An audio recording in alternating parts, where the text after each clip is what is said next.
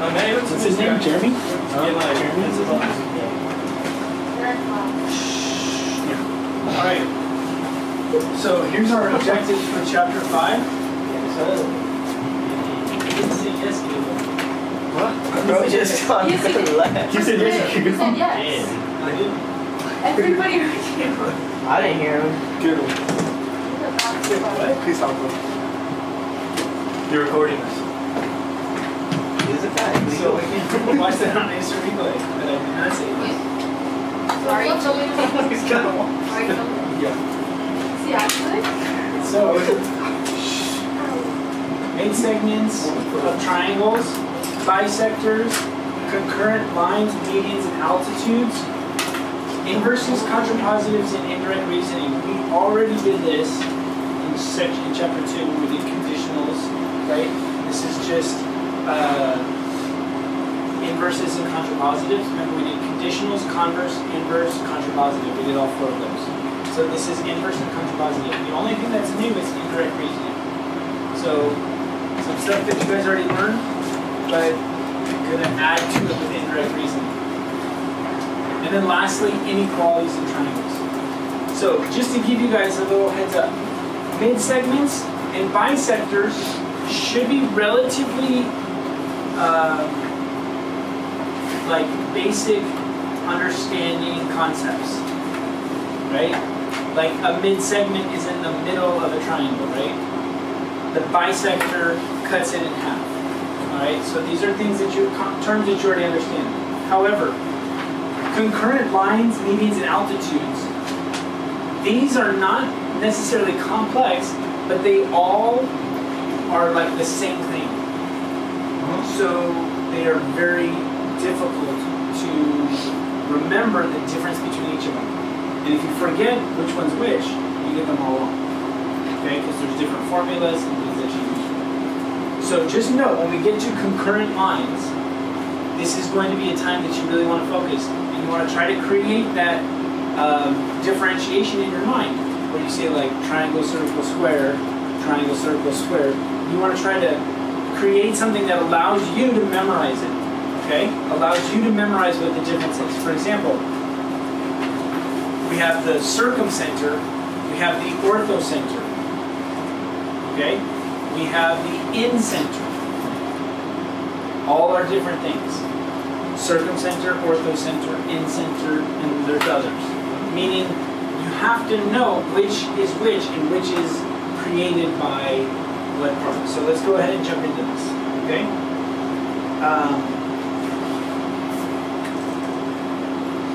So first of all, mid-segments.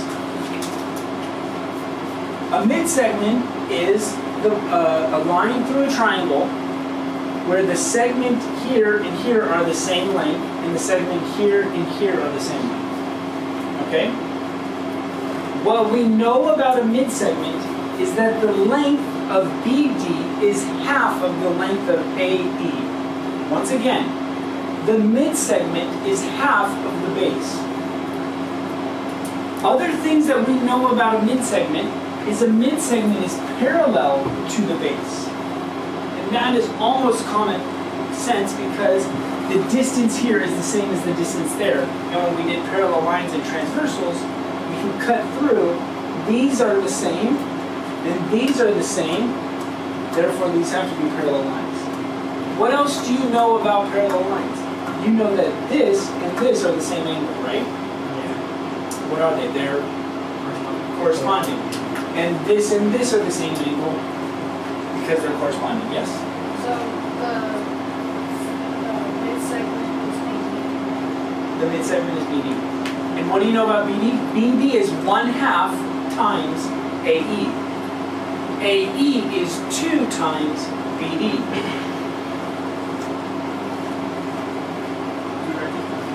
Wait. This is on the notes. Wait. I'm going to write mid-segment, a little star next to it. Is half of the base. The smaller one is half of the bigger one, yeah? The bigger one is 2 times the smaller one. Oh, the line. Okay. You understand? Yeah. Okay, yes sir. Wait, so you're saying that if like CB and BA are congruent and CD and DE are congruent, then that means that they're parallel? Then it means that BD is parallel to AE. Also, if this is parallel, then these are congruent. Yeah. Okay. Now, sorry. The fact that these are congruent doesn't make it parallel. What makes it parallel is the fact that because these can be congruent and this can be somewhere else. But because these are congruent and those are congruent, that makes it parallel. But just because it's parallel doesn't mean it's the mid-segment. The mid-segment is because these are congruent. It's the equal distance. It's in the middle. Got it. In the middle. The midpoint of both of these connected. Okay? So, let's do some quick, simple math. If this is 18, you wouldn't say this is 36. It's obviously not double. It's half, so it's what? 9. Right? If this is 5x and this is 70, what is this length? What is this length? 35. So what is x? 7. Let's see.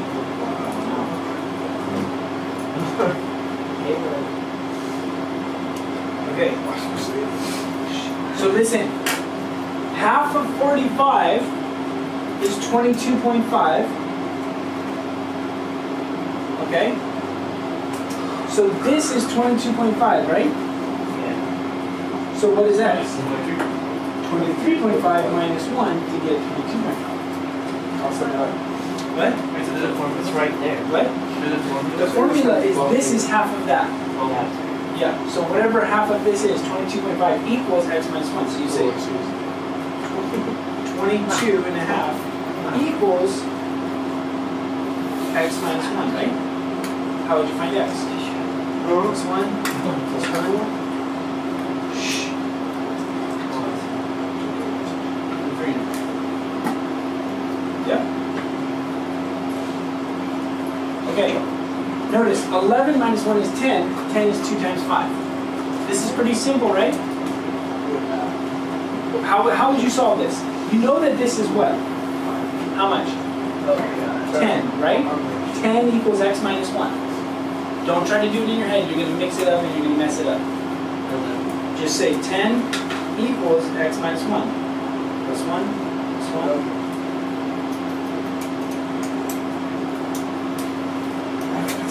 Yeah? If you try to do it in your head, you might subtract 1 and say 9. And then you're doing it wrong. Okay, so listen. Here is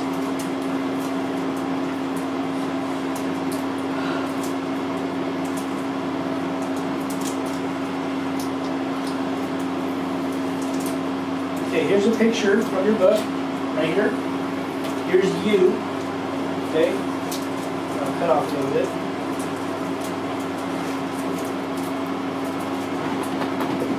It's not great. Okay. So it says find HE, right?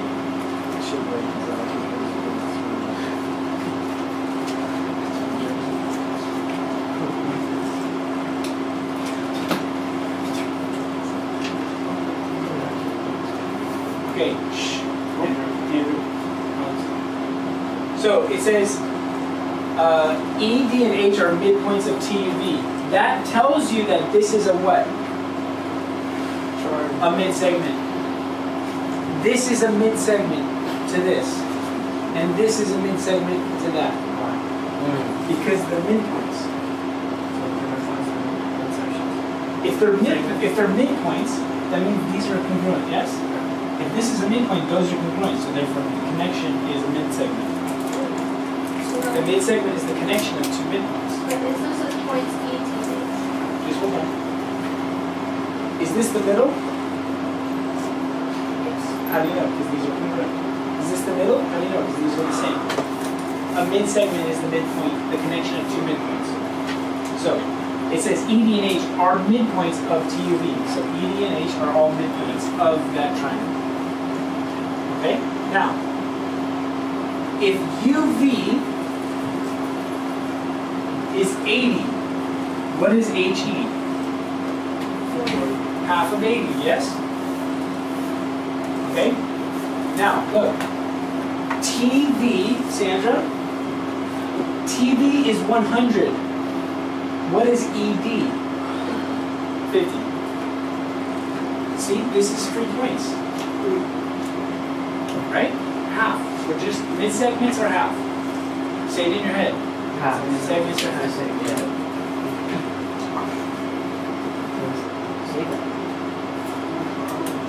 So parallel segments. UW is parallel to TX.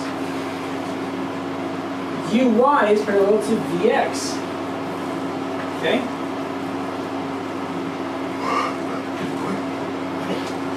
So, if this is 30, this is 60. If this is 25, this is 50. What would this be? 42. Because this is 21. Double 21 is 42. Now it starts to get a little bit fun. Okay, this is where you can get lost, you can get messed up. You can never, I repeat, you can never solve an equation with 2 variables. You need 2 equations to solve an equation with 2 variables, because then you can substitute. Now notice, y is 2 times y equals 2x plus 1. 2 times y equals 2x plus 1. Yes, you can't solve that. However, you can solve 3x minus 6 equals 2x. And this is what's going to confuse you guys or mess you up about mid-segments. So you have to pay attention. X is not equal to 3x minus 6. They're not the same. This is half of this. You can either say 1/2 times this equals this, or you can say 2 times this equals that. 2 x's equals 3x minus 6. That is not something that I can necessarily say, all right, here's the formula, you do this. I'm telling you that you have to use your logic. I can tell you a simple formula, which is 2 times the smaller is always equal to bigger. You understand? 2 times the mid-segment is always equal to the base. And that's what I have up at the very beginning when I did 2 times the number, Andrew and then Jillian. Oh, but how did you get 3x? This is given to us. Oh, okay. This is the question. Okay. This is the question. 2x equals 3x minus 6. So we would say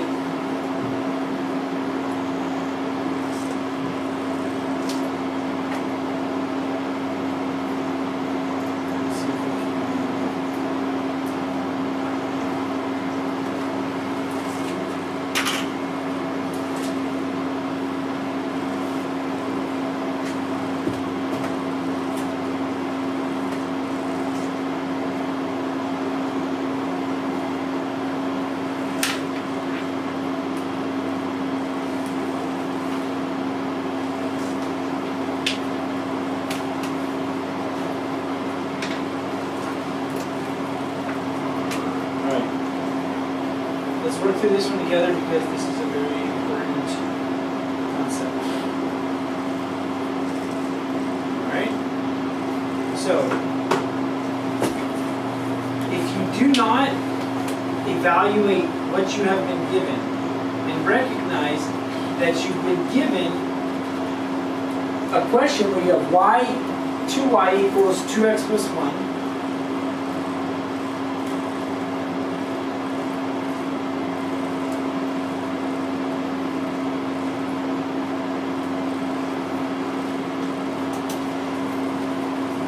unsolvable. Why? 2 variables. If you're baking cookies and you reduce the flour and you the sugar, or you reduce the flour and you increase baking soda, and then there's changes, which one caused the change? You don't know. You don't know which one caused what change. Baking soda caused something, maybe less flour caused something, but you don't know what it is because you changed two things. That's why you can only change one thing at a time to understand what the difference is. Okay, so there's your unsolvable, because there's two variables.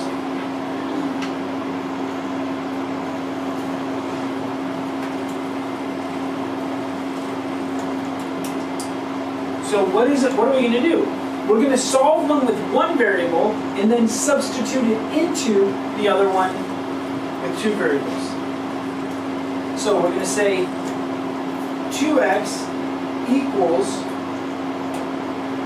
2 times x equals 3x minus 6.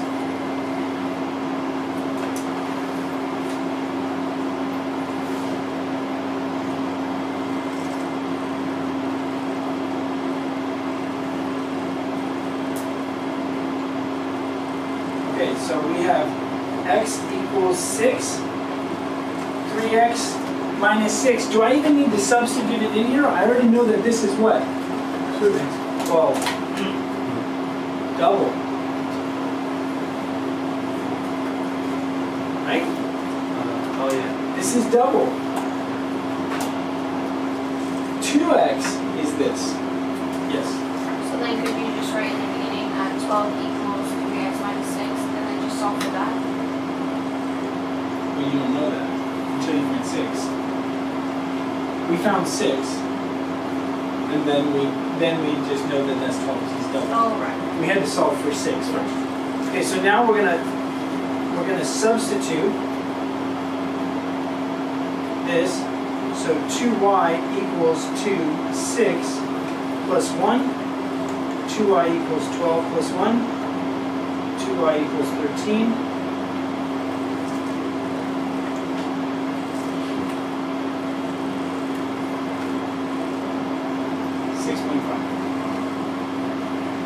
What is this?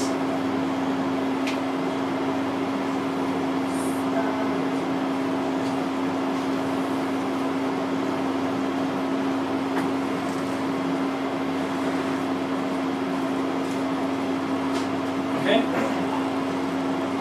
Now we're moving on to bisectors. The nice thing about bisectors is we've already learned them. The reason why we're reviewing them again is because the next section, incenter, circumcenter, orthocenter, median, all of those are related to which bisector you're talking about. Yes? I have two bisectors. Yeah. When they give you, like, not one is only say one angle, and so say it was like A, B, C, D. It says segment A, B, bisect, C, D, or is it a perpendicular bisector? Can you say both sides or one? You can say this is a right angle and that's a right angle. Yep. You can say this is a right angle, this is a right angle, this is a right triangle, this is a right triangle, this is a right angle, this is a right angle, this is congruent, this is a congruent. We're not really doing proving triangles so much this chapter. It's not like you can forget it, but understand a perpendicular bisector means it's perpendicular and it bisects. Perpendicular means 90 degrees, right angles. Bisects means cut in half. An angle bisector means that it cuts an angle in half.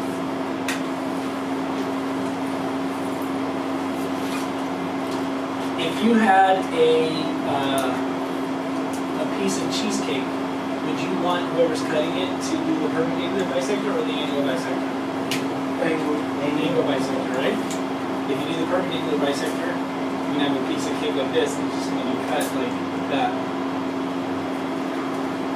Jalopy. Okay? Now,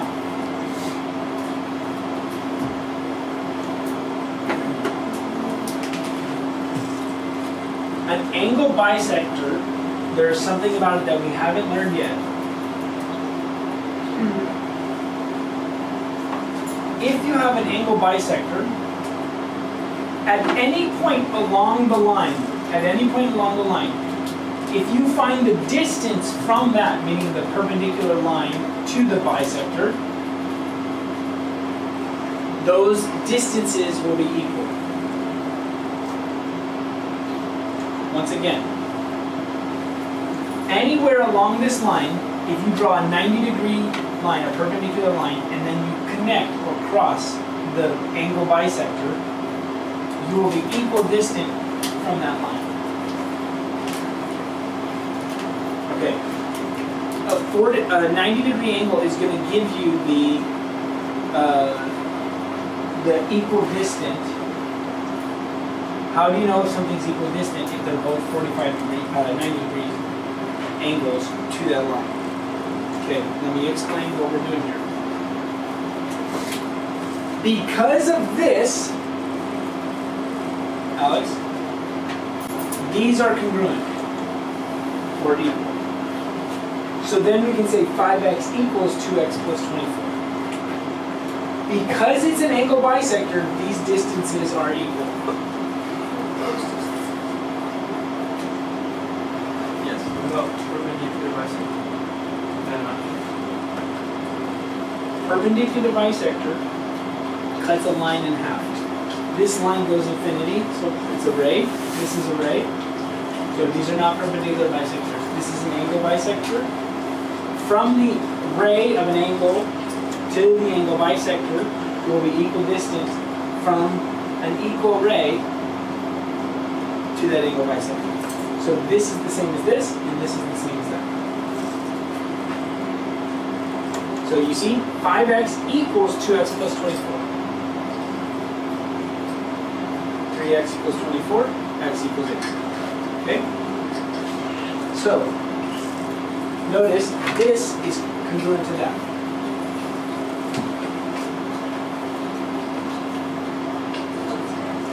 What? It's 10 on both sides. What is x? 2x equals what? X equals 20. So x equals 10. It's an angle bisector. Now, conversely means flip it. If it's the angle bisector, I told you, if this is true, then these are congruent, yes? So therefore, if these are congruent, then this is what? An angle bisector. So these are congruent angles. It's kind of like isosceles. We're not proving, so we're not saying why. It's important to know why, but we're not having to say our reasons. We're just solving out. Yes? Take this. You said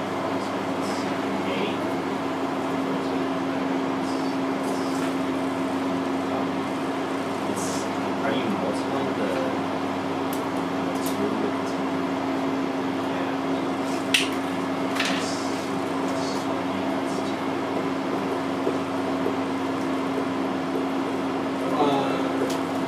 It's saying this. It's saying this. How far is this line, BH, from K? 10. How far is ED from K? Why? They're congruent. Okay, and so therefore these are the angle bisectors. This is what I'm saying. If this is true, these are congruent. If these are congruent, this is true. It is the angle bisector. Okay?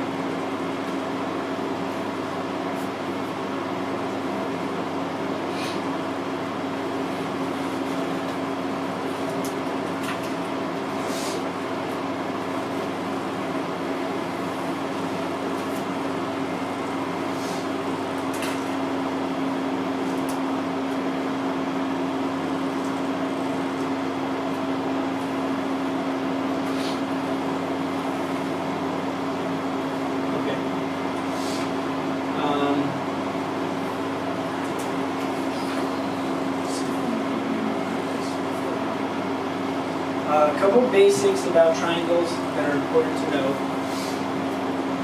If we have three sides, A, B, C, the hypotenuse is always opposite to 90, right? Just like we did in hypotenuse leg. Also, we have Pythagorean's theorem. Any right triangle, you can say this squared plus this squared equals this squared. That's Pythagorean's theorem. The hypotenuse is always C squared. This only works with right triangles. Okay? Now, here is a very common right triangle, 3, 4, and 5. You can also have 6, 8, and 10. Any combination of these multiplied, like multiples of these numbers, works. So like 3 times 10, 30, 40, 50. Okay? Now,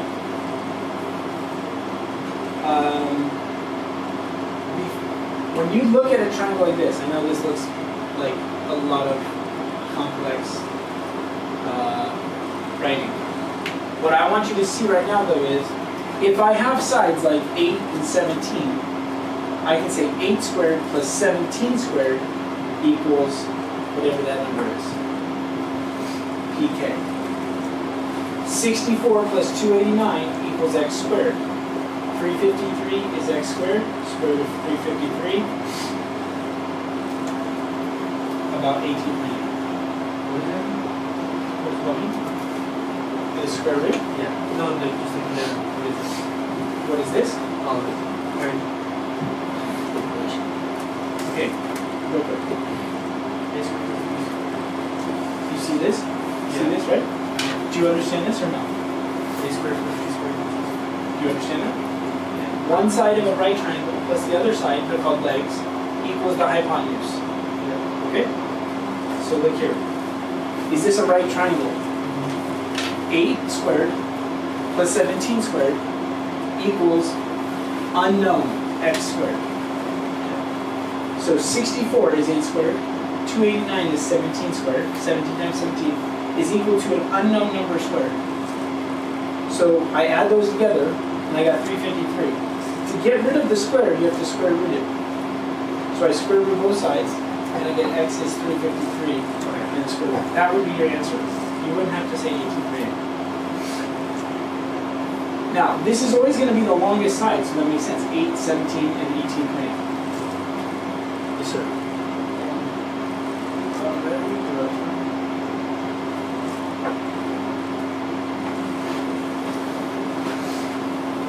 Okay, it's harder when they don't give you the hypotenuse. When they don't, they give you the hypotenuse, they don't ask you for the hypotenuse. Because watch, now I'm saying x squared plus 8 squared plus an unknown squared equals 13 squared, right? So now I get 64 plus x squared equals 169, minus 64 minus 64, x squared is 105, and then square root. So you have to subtract that from the other side. It's an extra step. Okay? Pythagorean theorem. I'm going to print out a worksheet and we're going to practice it until we can master it. But let's go ahead and do one together before.